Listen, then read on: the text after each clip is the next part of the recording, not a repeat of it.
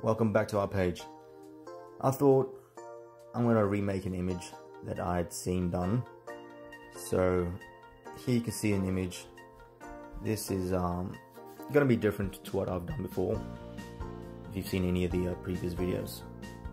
This one, instead of making the areas that are already dark even darker, I thought about changing the contrast so that whatever's showing through, like the facial features or any sort of white areas, would try to stick out a bit more. Obviously you'll see that some of the whiter areas are really just ignored, which is a pretty cool feature. I think it really helps bring through any darker areas without eliminating too much. As you can see here in the quality, the white wedding dress, you can't see any detail of it, but you can see the outline of it, and you see the facial features, just how clear they are. The original photo, this was taken in a shady area, so there was a lot more darker areas over the gown and the white jacket.